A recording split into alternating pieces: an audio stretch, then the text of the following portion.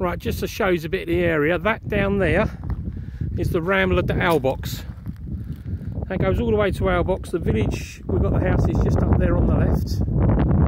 And that building over there, that huge house, belongs to a guy who's apparently quite high up in the horse world. It is huge, and he's got two massive caves in the cliff behind it, and that there apparently is where he exercises his horses. I thought, yeah, it's got to be an indoor heated swimming pool, but it's not. It's what they call it, a paddocky sort of thing. Anyway, so we're heading back to the house now to